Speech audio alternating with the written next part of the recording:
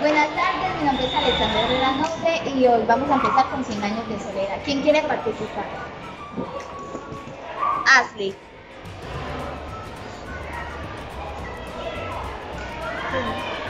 Del gran patriarca cuando es nombrado jefe de Macondo, Arcadio se vuelve un dictador y tiraniza el pueblo, muere fusilado por los conservadores.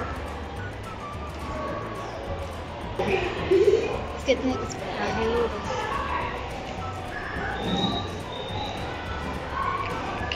Ashley, si quieres el seguito no lo dices, o era darle la palabra mientras tanto a otra persona. ¿A quién se la va a dar?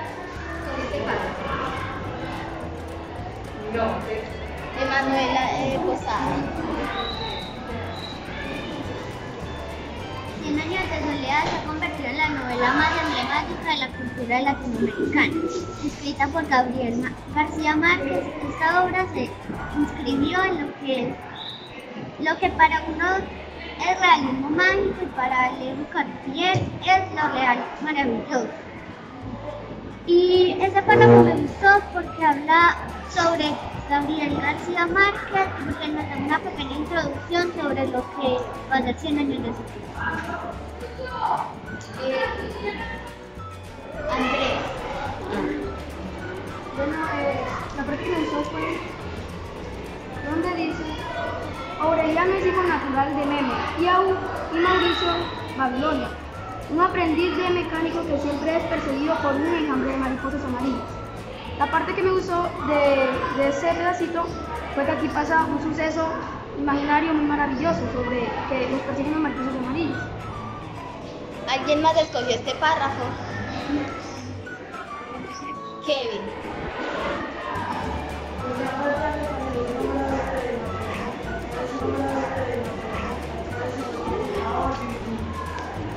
Tiraniza el pueblo, muere fusilado por los conservadores. Durante su actividad como líder de los liberales, el coronel Aureliano Buendía enfrentó un total de 32 batallas, de las cuales salió siempre perdedor. Cansado ante el coronel, comprende que la lucha armada no tiene sentido. Con el tiempo, Aureliano firma un trato de paz tras el cual intenta suicidarse. Regresa a Macondo, donde pasará el resto de su vida haciendo y rehaciendo pesquitos de oro. Me gustó porque al perder 32 batallas, él piensa que la lucha no tiene un sentido. Y entonces al regresar a Macondo, hace y rehace pesquitos de oro. ¿Alguien más escogió este párrafo? Sí. Así fue la que escogió ese párrafo. Samuel. 100 años de soledad se ha convertido en la novela más emblemática de la cultura latinoamericana. Escrita por García Gabriel Márquez, esta obra se inscribió en lo que para unos es realismo mágico y para Leo Carpentier es lo real maravilloso. Yo escogí este párrafo porque nos está narrando de cuándo se inscribió esta novela y porque se convirtió en una novela más leída y emblemática. ¿Alguien más escogió este párrafo? Jimena. Juan Andrés escogió Durante ese párrafo. como líder de los líderes, el coronel Aureliano Buendía enfrenta un total de 32 batallas, de las cuales sale siempre perdedor. Cansado pronto, el coronel comprende que la lucha armada no tiene sentido. Con el tiempo, Aureliano firma un tratado de paz, tras el cual intenta suicidarse, regresa a Macondo, donde pasará el resto de su vida haciendo y rehaciendo pescaditos de oro. Me gustó este párrafo porque termina la guerra y ya no va a haber más muertes, porque por causa de eso muere tanta gente buena.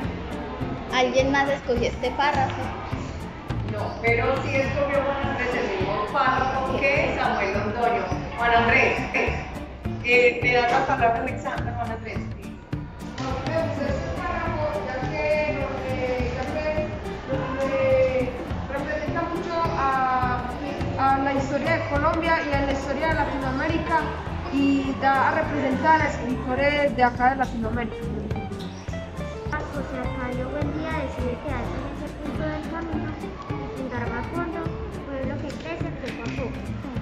Me gustó pues, porque durante el tiempo que estuvo en la selva, fue como un sueño de fundar un pueblo y de hacerlo grande poco a poco. ¿Alguien más? Bien.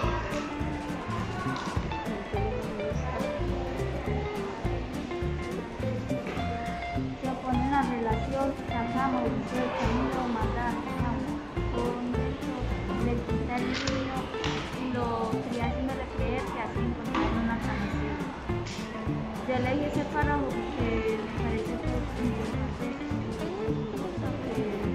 Fernanda del Corpio le quita el niño a Mauricio para haciéndole creer que se lo traen. ¿Alguien más escogió este párrafo?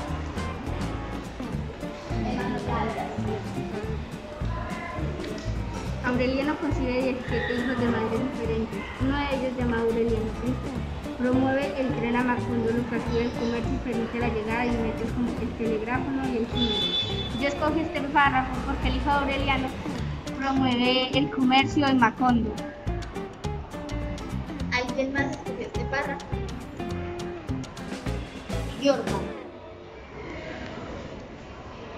En un exhaustivo trabajo de imaginación, Gabriel García Márquez narra la historia de 7 generaciones de familia Buendía, familia condenada a la soledad. A mí me gusta este párrafo porque Gabriel García Márquez narró la historia de esas siete familias de generación. ¿Alguien más escogió este párrafo? Este párrafo nos representa que Gabriel García Márquez creó esta historia basándose en un hecho que es bastante famoso como las maldiciones o esas cosas. Esas cosas nos demuestran sobre la familia Buendía. Es una familia maldecida por fantasmas que no conocemos. Muchas gracias.